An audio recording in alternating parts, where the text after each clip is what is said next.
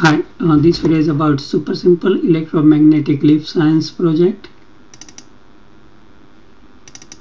So these electromagnetic lifts, they are used to lift and transport heavy metal parts in factories, auto industry, test facilities and many more places. As you can see in the picture, this orange, it is the orange part, it is the electromagnet and it is used to lift these heavy coils. In this picture, the yellow part on the top, they are the electromagnets and they are used to lift these heavy metal bars here, iron bars. This is a third kind of electromagnet lift.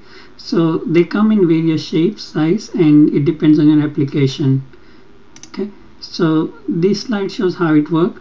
So when the current passes through the coil of the insulated wire, it creates a magnetic field as shown in the figure.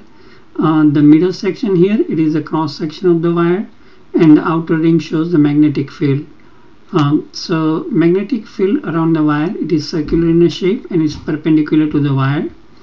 And the direction of magnetic field, it depends on the direction of the current. So it depends, it is going inside or current is coming from outside. Okay, so that direction of the current determines the direction of the magnetic field. The field weakens as you move away from the wire. So that's what is shown here. The near the cross section of the wire, you see the thick line as a magnetic field and thin line outside. Okay. Now when this wire is used to make a coil, as in shown here, it will amplify the magnetic field, and that is the concept of the magnetic lift. Okay.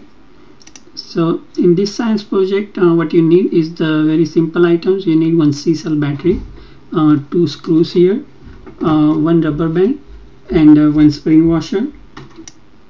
Okay, and simple magnetic field, simple magnetic lift here. As you see in the figure, wire is wrapped around this screw, and rubber band. This rubber band is holding the wire to positive and negative end of the wire. And now current will flow through the battery and turn this screw on the top into electromagnet. And when this electromagnet is used to bring close to the washer, and this another screw, it will lift it. Okay, so that's pretty much a simple electromagnetic lift here.